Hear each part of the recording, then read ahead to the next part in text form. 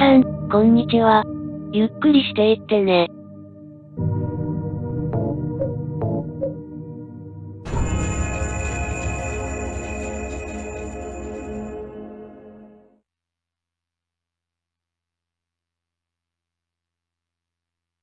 コナミより2004年7月1日に、プレイステーション2用ソフトとして、発売されたアクションアドベンチャーゲーム、サイレントヒル、シリーズ第3弾。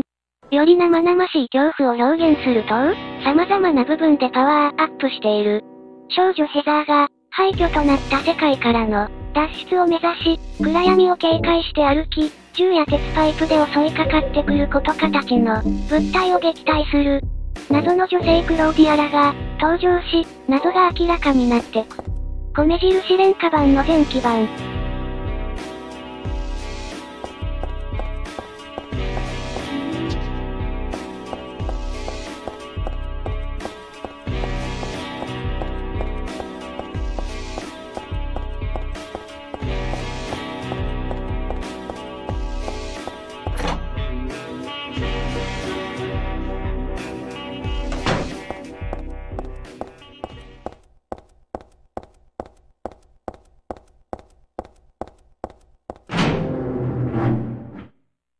ストーリー。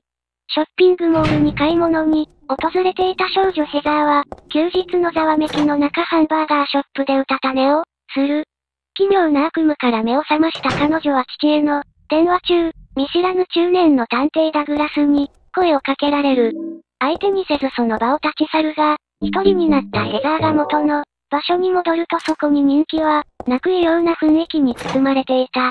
探偵から逃れるうちにヘザーは、とあるブティックへと入り込み、そこで恐ろしい怪物と遭遇する。必死で落ちていた銃の引き金を、引き撃退するが、変貌した世界でヘザーは、つぶやく。私に何を思い出せというの？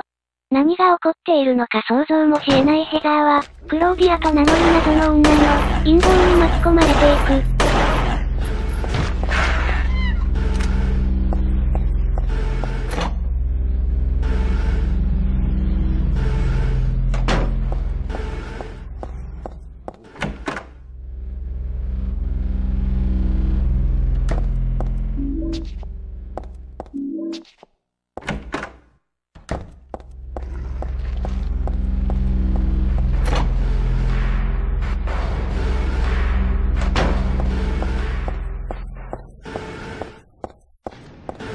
評価点。ホラーゲーム屈指の恐怖演出。ホラーゲームとしての最重要要素である、恐怖を純粋に追求した結果、シリーズ中最高の生理的嫌悪感、おぞましさを表現することに成功した。特に裏世界は、血と錆と、脳と表現される通り、赤い肉が、壁、やけどの、イメージを彷彿とさせる、などに、現れており、プレイヤーに恐怖を刻み込んだ。やりすぎ、の声もあるほど。前作で登場した三角頭に、並ぶシリーズの顔役クリーチャー、ブアルテール、が、登場したのも本作から。作中では直接対峙することはないが、随所に低ミシンにその姿を見せ、得体の知れない存在として、強烈な印象を植え付ける。ヘザーがクリーチャーに殺されると、ブアルテールがその亡骸を引き吸っていく特殊なゲームオーバー演出が入ることがある。他にもゲーム上の意味はないが、異様にインパクトを残す意味深な演出が各所で見られる。OP ムービー冒頭で映る、吊るされた二人の少女の足と、その下でバルブを回すブアルテール、本作の世界味を端的に表現していると言えよう。また、シリーズのマスコット的存在となる、ウサギのロビーくんも忘れがたい。作中の遊園地のマスコットキャラで、デフォルメされたウサギの着ぐるみなのだが、甲の周りが血で汚れており、そのギャップが不気味さを引き立てる。敵として襲ってくることはないものの、遊園地の至るところに転がっている。なお、中身はある模様。以降のシリーズでもたびたび登場したり、当時公開されていた特設サイトや、次回作、4、公式サイトの案内駅を務めたりと、こちらもシリーズおなじみの存在となっていく。そして、アーケードではついに、動き出してプレイヤーに画を吐いた。山岡講師の BGM。前作同様、音響に関しても気合が入っており、前述の恐怖を十分に盛り上げるだけでなく、シナリオ面を大きく印象づける楽曲など、バリエーションも様々。鉄のぶつかり合う音とラジオのノイズが混ざった時の不快感と恐怖感は素晴らしい。メインテーマソングである、あなたはここにいない、も、印象的なイントロが主人公の心情にマッチし、この作品を代表する曲である。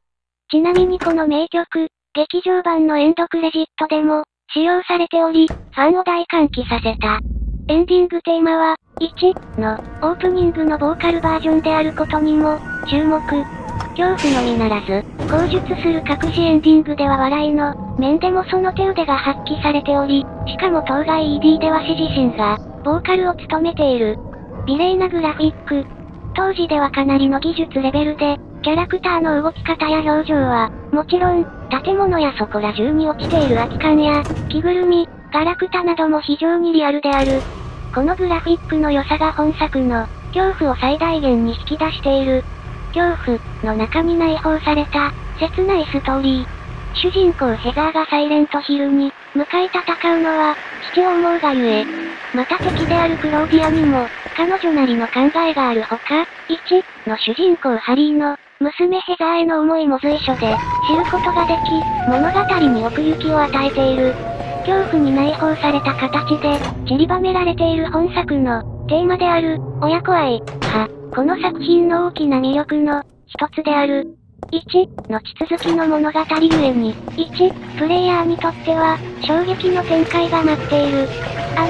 ハリーの娘であるヘザーとは、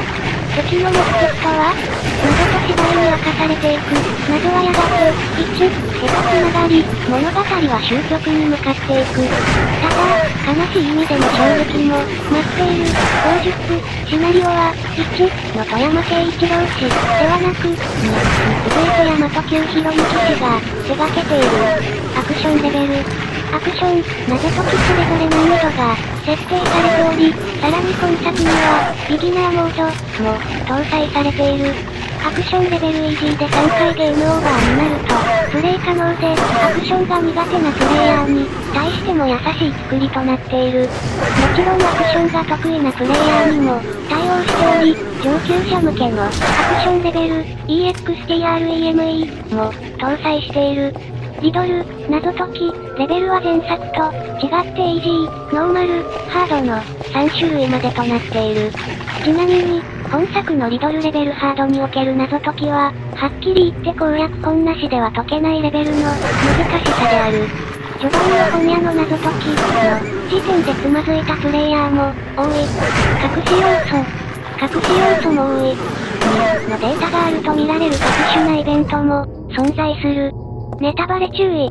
条件を満たすと使用できる隠し武器もある。隠し武器は無限サブマシンガンや、無限火炎放射といったオーソドックスなものだけではなく、防宇宙刑事風のビームセーバーや、主人公の目から放たれるビーム、その名も、ヘザービーム、などぶっ飛んだものも多い。ある場所ではおとぎ話のように、金のパイプと銀のパイプも入手可能。その際のイベントも元ネタまんまのシュールなものになっている。コスチュームは約30種類と豊富だが、どれもシャツ、ジーンズ、スニーカーの組み合わせで固定であり、違うのはシャツの柄だけ。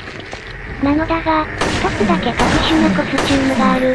なんとそれを着るとムービー付きで魔法少女に変身するのである。さらにヘザービームがセクシービームにパワーアップする。しかも隠しコマンドを入力すると、登場人物の一人である探偵、ダグラスがパンツ一定でコートを羽織る変態と化す。前述の魔法少女と組み合わせてみるシリアスなイベントシーンは爆笑必至だろう。マルチエンディングの中には定番のギャグエンディングも健在で、その衝撃はシリーズでも筆頭に挙げられることが多い。ネタバレ注意。恒例の UFO エンディングは、リベンジ、仕返し、エンドが正式なタイトル。一体何が仕返しなのかは、ぜひ自分自身の目で確かめてほしい。仕返しだけで驚くことなかれ、その後に始まる、サイレントヒルの歌からが、本番である。なお、この UFO エンドは、1と2の UFO エンドの続編であり、歴代主人公たちにしてみれば、ハッピーエンドらしい内容になっている。あとこの、サイレントヒルの歌、箱のゲームを、やっている人はクリアするまで絶対に、見ないこと。なぜかというとこの歌はネタバレ要素満載の、素敵な歌であるから。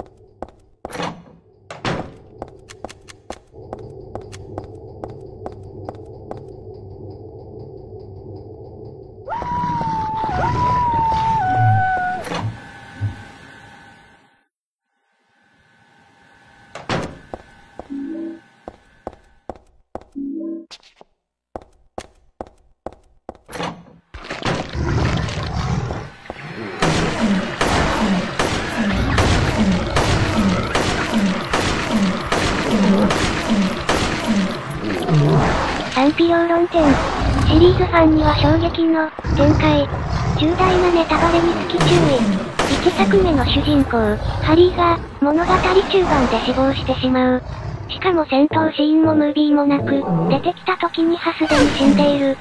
シリーズを通してのファンにとっては、思い入れの強い初代主人公があっさりと死亡するという展開は賛否両論。ハリーが死ぬことで主人公がサイレントヒルに向かうというシナリオになっているため、仕方のないことではあるが、ちなみに UFO エンディングではハリーと、主人公のジェームス、健在である。これが理由で、本作の UFO エンドが好きという人もいるようだ。スプラッター的なグロテスク感を強調した演出。恐怖、嫌悪感を煽る演出としては、最高レベルなのだが、霧とサビの弱の間とした雰囲気が、主な過去作とは異なり、過去作は平気でも今作は生理的に、受け付けないという人もいる。病院の裏世界は本作でも、最強のダンジョンと化している。一方で視認性が悪く、一部のエリアは壁とドアの、区別がつきにくいという欠点もある。問題点。エンディングがあっさりしすぎている。問題がすっかり解決して、ヘザーたちが会話するだけと、実に簡素な終わり方であり、のように余韻を残すこともない。2周目以降で条件を満たすと別エンディングを見られるが、これもただただ後味が悪いだけの、バッドエンドであり、わざわざ条件付きの隠しエンドにする必要性が感じられない。1の続編に当たるため、そちらをプレイしていないとシナリオがわかりにくい。一応とある人物が記した式や、マップ内に残されたメモという形で、フォロー要素は存在しているが、様々な場所を進むことになるが、そのルートを選ぶ必然性が感じられない場面が多く、ボリュームの水増し、目先のバリエーション稼ぎ、などと批判されることがある。中盤までは自宅へ帰り着くために進むことになるが、わざわざ剣道や回り道を行くような展開が続く。地下鉄がクリーチャーだらけだと、分かっても引き返さずに進み、到着した幽霊列車に乗り込んでしまう。地上に出た後も、めくれば出られそうな防音シートで、覆われた工事中のビルに入り込んで正直に出口を探すなど、わざと手間をかけているようなルートを選ぶ。冒頭の遊園地にも、目的地である教会に行くにはここを通るしかない、という理由で訪れるが、そのような街の構造はいまいち想像しがたい。シリーズ恒例の病院ステージもあるが、本筋とうまく絡められておらず、いかにもファンサービスという趣が強い。総じて、危険そうな、あるいは面倒そうな道ばかり行くことの理由付けが弱い。ストーリーテリングの問題とも言える。中盤から強力な武器、日本刀を入手できるが、少女が刀を持って化物を切るという構図がいかにもゲーム的であり、恐怖感を萎えさせる。リアリティのある武器であるナイフや、鉄パイプに比べるとなおさらである。もっとも、細かいことを言えばショットガンや、サブマシンガンにも言えることではあるが、日本刀自体は、1に登場しているためそれのオマージュであると言えるが、1ではクリアートの隠し武器であり、どちらかというとネタに近い要素であった。画面が暗く細部が見えにくい。人によってはそれが原因で、酔いやすい。戦闘以外のシーンで即死する機会がそこそこ多い。特に地下鉄と遊園地は初見殺しと、即死トラップの山である。また、後者のマップはゲーム難易度によっては、理不尽なほどの凶悪なトラップが、待ち構えている。その代わり戦闘での即死は、まずない。トラップ以外での死亡条件は、体力が、限界まで低下している状態で、何らかの攻撃を受ける、となっていて、即死攻撃は最初のボスの、ドン間な即死攻撃しか、存在せず、実質的に即死攻撃はないも、同然。あえて言うなら、ヘザーの体力が低い、敵の、攻撃力が高い、ダウン及び拘束時間が、長い隠し難易度エクストリームで、一定時間ダメージを与え続ける攻撃が、即死攻撃と言えるかも。過去作でも即死要素は、いくつかあったが、それらの大半は一部のボス敵の、攻撃であり、戦闘における緊張感と、恐怖感を持たせていた。今作では、マップを探索していたら唐突に、イベントが入り即死するというパターンが、多く、何度も繰り返されるとうんざりしてくる。幸い、直前からのコンティニューは可能なのでやり直しは、容易。セーブを怠って泣きを見ることは基本的に、ない。総評。恐怖演出を追求した作品としては、シリーズ内にとどまらず、ホラーゲーム屈指と言える。前作に、ほどではないとはいえ、シナリオ面もホラー要素に、親身と切なさを持たせることに、成功している。衝撃的な隠し要素も、含めて、多くのプレイヤーの印象に、残る作品となった。ホラーゲームファンなら一度はプレイして、いただきたい名作である。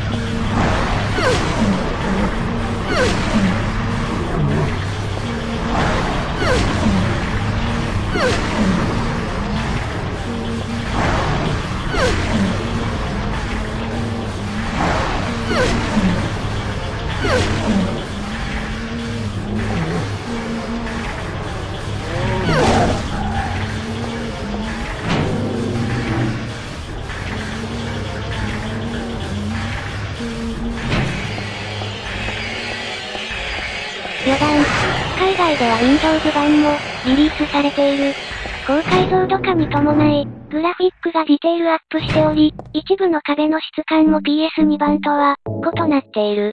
地域によっては主人公であるヘザーに、ヘザー、モリス、というフルネームが設定されているが、これはヘザー駅の声優兼モーションアクターの名前である。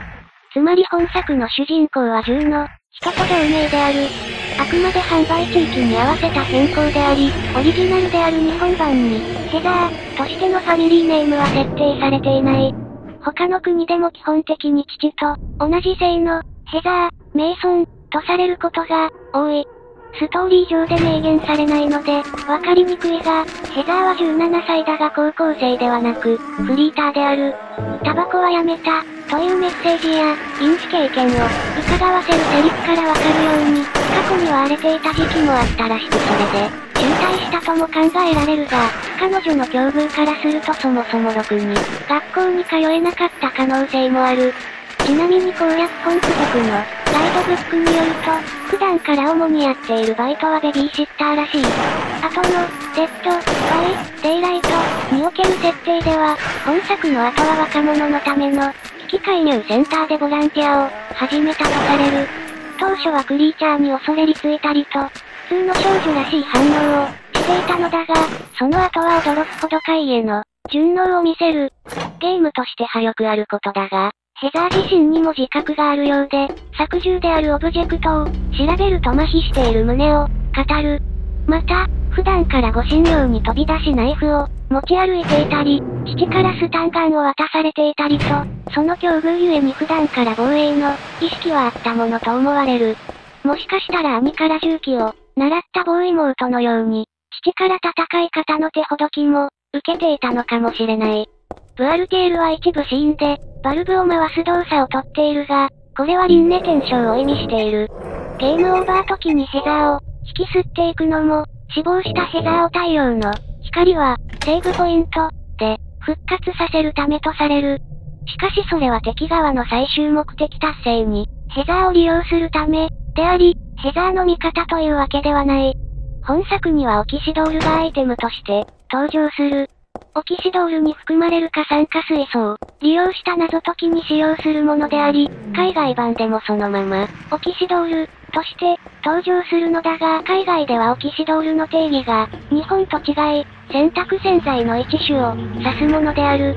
本来なら過酸化水素水などと、訳すべきところをそのまま落とし込んだため、洗濯洗剤を、切り傷などの消毒に、使用する、というめちゃくちゃなアイテム説明文に、加え、洗濯洗剤とトンレバーを、混ぜて酸素を発生させる、と、謎解きも意味不明になってしまっている。ときめきメモリアル4の隠しキャラ、大倉トコがカバンにつけている、うさぎさんが本作のロビー君をアレンジしたもの。スタッフに、サイレントヒルシリーズのファンがいたため作品を超えて登場することになった。その、うさぎさんが、トコが UFO、闇、状態になってからは、他の女の子とのデートや、下校時の声かけの際に、襲いかかって二人とやりたい放題である。2012年下旬に、劇場作品第2弾となる、サイレントヒル、リベレーション 3D が公開された。前作の、サイレントヒルが、初代をベースにしたのに対し、この 3D は本作をベースにしている。前作は監督が、サイレントヒルが、好きすぎて、サイレントヒルの映画を作りたいがためにコナミに、直筆の嘆願書という形の、ファンレターを、したためたというエピソードからしてまがうことなき、サイレントヒルを映像化した傑作だった。しかし、今作は悪い出来ではないのだが、監督が変わった影響が、大きく、サイレントヒルのタイトルをつけた、バイオハザードと揶揄される始末。やはり、原作、愛が必然だった余談だが、3D の公式サイト右上に、謎のカウントダウンが存在する。これが例になると、ここから先は自分の目で確かめてほしい。2020年には、デッド、バイ、デイライト、との、コラボレーションにより、本作主人公のヘザーが、本名の、シェリル、メイソン、名義で、ネタバレ、同作への参戦を、果たした。また、前作から登場の人気クリーチャー、三角頭、も、エクセキューショナー、名義で、参戦している。さらにヘザーの姿を、1、に、登場したアレッサ、リサ、シビル、に、主人公のジェームスと、いった別キャラのものに変えられるスキンも、用意されている。案の定というか、後に魔法少女プリンセスハートも、配信された。また、別のスキンでは髪を少し伸ばして、服装も変わった、再出発、前進、というスキンもある。名前からしておそらく、本作の事件後のヘザーを、イメージしたものだろう。ちなみに、設定上はこちらのヘザーは本作の、悪夢がようやく終わったと思いきや、3ヶ月ほどで巻き込まれたらしい。それも、前述の危機介入センターの、訓練を終えた直後だった。なんとも不憫な境遇である。概要。サイレントヒル、シリーズ第3作。本作は1999年に発売された初代のストーリー上の続編である。そのため、教団や遊園地など、1をプレイした人にはご馴染みの要素がたくさん登場する。時系列的には、1の17年後にあたり、1の主人公ハリーの娘ヘザーが主人公を務める。本シリーズでは非常に珍しい、十白の女性主人公である、1をプレイした人は、この、ハリーの娘ヘザー、という点に、疑問符が浮かぶかもしれないが、その意味はゲームを進めれば、明らかになる。また、前作までは主人公たちが、不思議な力を持った街、サイレントヒルに、向かうところから話が始まっていたが、本作では主人公がそこへ、向かうのは物語中盤であり、サイレントヒルではない場所も、異世界化しているという珍しい設定になっている。ゲームシステムに関しては、アイテムがあると主人公がそちらを、向く、アクション、謎解きのそれぞれの、難易度を設定可能、など、前作、サイレントヒルに、から引き継がれたものも、多い。シリーズを通しての武器、鉄パイプも健在である。また、本作も他シリーズ作品同様マルチエンディングではあるが、1周目は必ず正規エンディングとなる。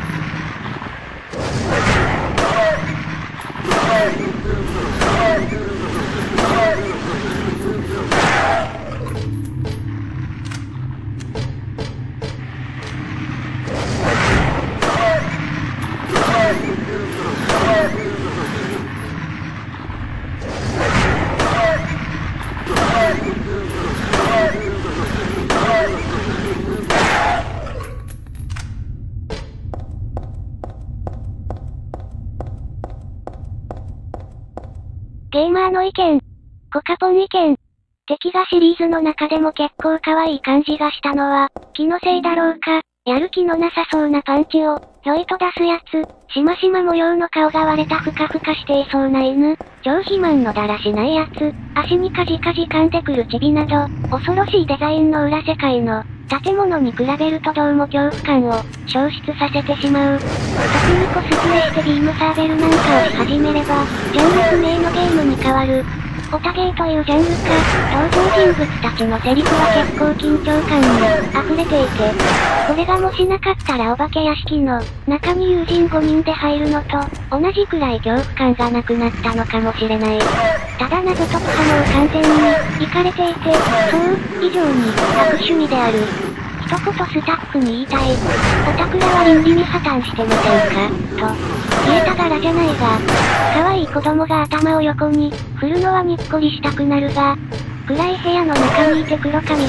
異様に長く伸び顔がひび割れ青白い顔をした若い女が高速で頭を上下左右に振る光景を目をつぶって想像してみてください。それがおそらくこのゲームの全体的なノリじゃないかと思う。バカボケ意見。見た目的には4までのナンバーで、一番グロかった本作。グラフィックの向上は裏病院でのうごめく、壁が物語っているかも。初代では裏世界にいるのが、結構楽しみだったりしてたんですが、とてもそんなことを思ってられませんでした。初代よりグロかった理由はヘザーが、自分の記憶を自分自身でつついたからだと、思ってますが、グロさにはかなり引いてしまったし、ちょっと演出方じゃないかと、思います。裏病院と裏マンションで、泣きそうになりました。救いようのないほどの部屋の、大里強制イベントの、長さはひどい。おまけに不条理な心霊イベントも、追加されているので心が、休まる暇は全くありませんでした。即死も勘弁。ただ、心霊イベントの方は結構好きだったりするので、実は好印象だし、UFO エンディングも期待を、裏切らない内容、疑い、だったので、ゲーム自体の評価は、そんなに低くないです。おまけではパンツダグラスがセクシービームを、僅差で上回って一番。裏の世界見とか色々わからないところはありますが、とりあえず一番の謎はヘザーがあんな異常なところにいても、平常心なことです。私だったらベンウクは見てを、突っ込んでます。SSP 意見。このゲームは他でもそこそこの評価を、受けているみたいです。自分も評価は、普通、で、これまでのシリーズは未経験だったので、ストーリーを完全に把握することはならず、残念でした。アレッサだのエザーダの初体験の、方ではムービーな開地 G 地区を、理解しながら見ないとエンディングの、会話もよくわかりません。ホラーゲームであってアクションゲームではないので、最初の方でもわかりやすいような構成だったらさらに、評価は高いと思います。まず良い点です。このゲームにはカプコンのバイオハザードにある恐怖とは、違う恐怖があります。バイオはウイルスによる汚染でというように理由がしっかり組まれています。逆にサイレントヒルは意味もなく、気持ち悪いクリーチャーがたくさん出てきます。ラジオの雑音も合わさって、恐怖はより一層増しています。他にも PS2 ならではの、美しいグラフィックもあって、周辺も割と綺麗に描かれています。次に悪い点が他の方もおっしゃっている通り、精神的恐怖、物理的恐怖、であるということ。良い点に書かれている内容と、矛盾してしまいますが、これは慣れによるものです。裏世界は病院もショッピングモールも、同じような内装では恐怖も、半減してしまいます。プレイヤーを怖がらせる仕掛けも、グロテスク重視。一回プレイすれば何の恐怖も、ないです。それと理不尽な即死トラップや、意味不明な日記、ヒントのない謎解きにもイライラしました。日記は割と楽しめましたがそれ以外は、ちょっとただ1周目が面白かったのでやはり、普通、です。初プレイの方はイージーモードを、おすすめします。シュワルツェネッガー、意見。周りの友人たちからあまり評価されていなかったけど、僕はそこそこ楽しめたと思う。何よりサイレントヒル独特のおどろおどろしい雰囲気は健在ですね。というより前作、前々作を凌駕していると、思います。相変わらずビビりながら進みました。皆さんおっしゃっていましたが、後半の幽霊ハウスですか死体が落っこちてきた時には、震え上がってコントローラーと、タバコ投げました。我が家炎上の危機でした。それでもなんとか無事にクリアして、2周目に入りましたが、2周目はよくわからん宇宙人コスト、ライトセーバーのおかげで、緊迫感も何もあったものではありません。サブマシンガンの凶悪さと、合わせて、逆におもろなくなりました。やはりこの手のゲームは1周目が、肝ですね。皆さん、どんなに怖くっても諦めちゃいけませんよ。ヘザーは強い子なんで、その出生の秘密もなかなか面白いので、頑張ってクリアしてくださいね。アルコールホリック意見。クリアしたので評価。様々なホラーゲームの中でも、屈指の出来を誇ると言われているこのシリーズですが、本作は最後まで、怖い、という感情より、グロさ、が、際立っていたと思います。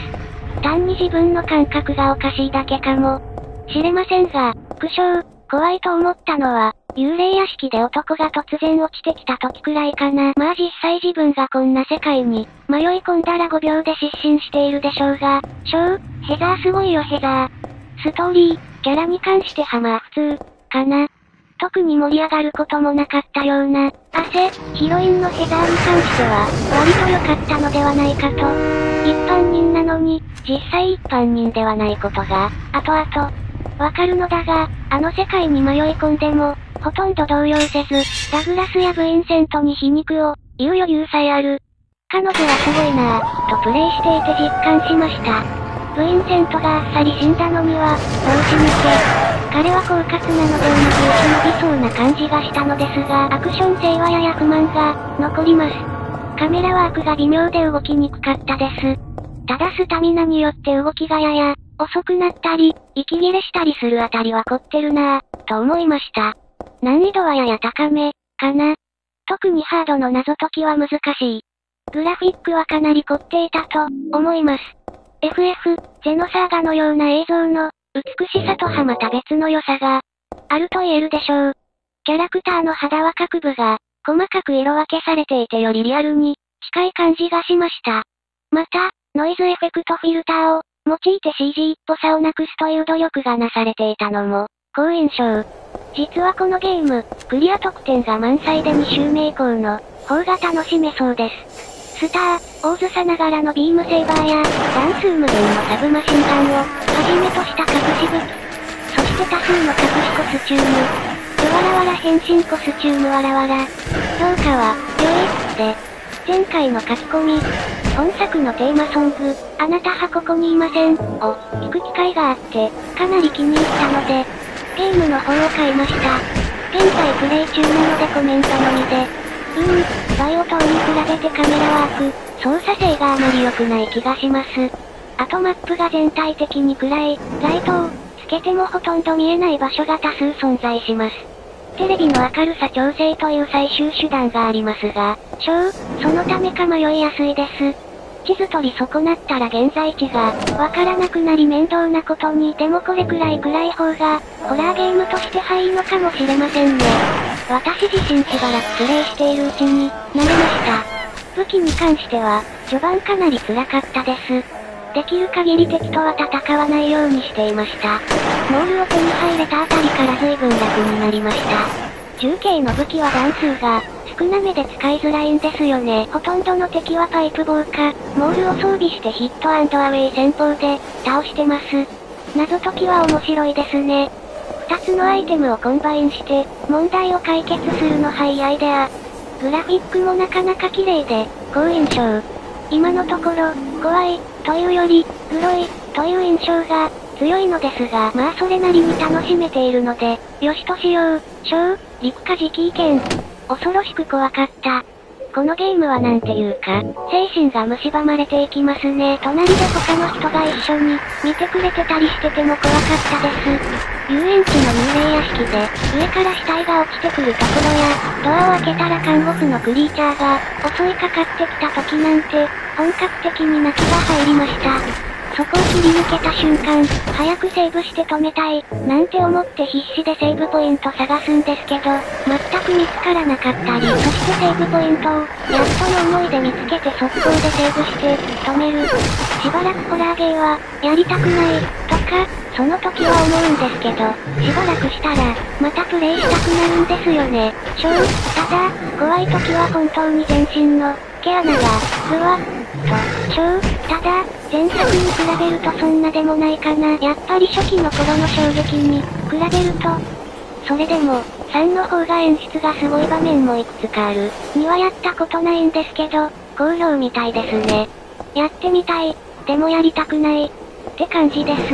まあ、機会があったらプレイするつもりですが、とにかく、サイレントヒルシリーズはホラーゲームの中では一番の出来だと思います。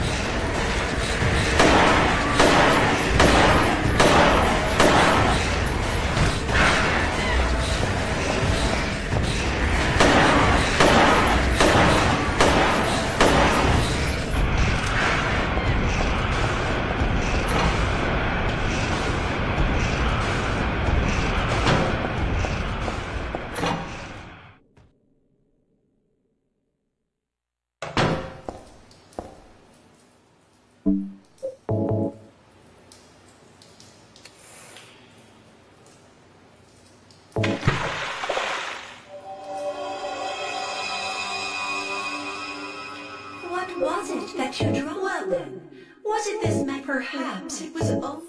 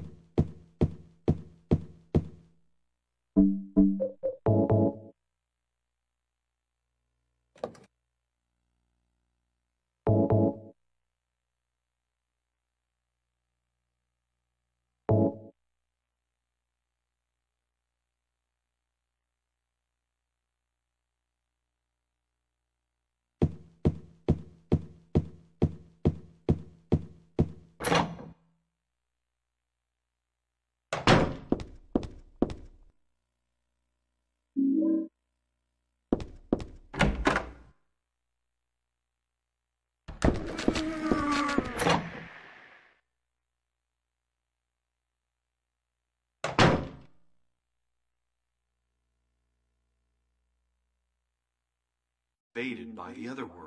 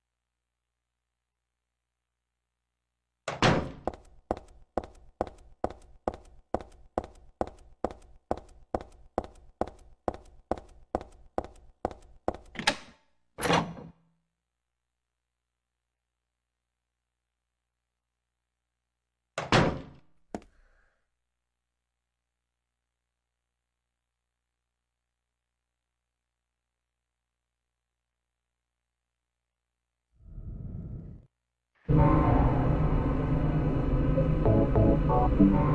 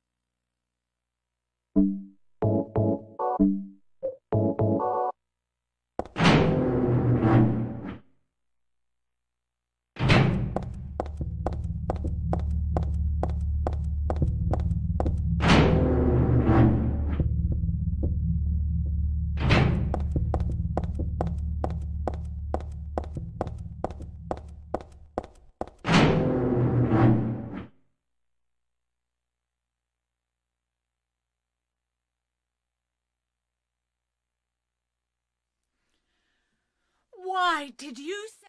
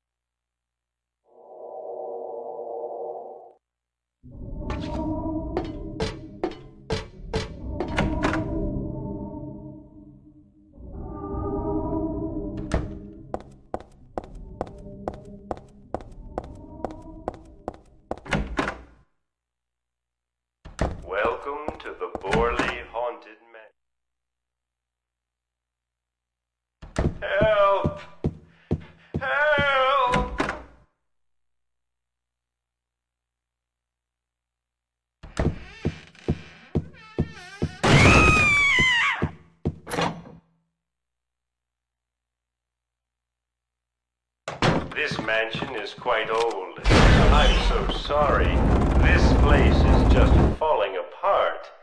The mechanism is broken, you see.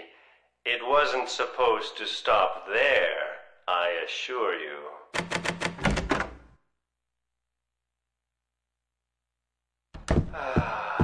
That was supposed to be the exit.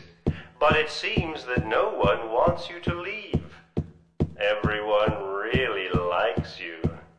They want you to stay with them forever.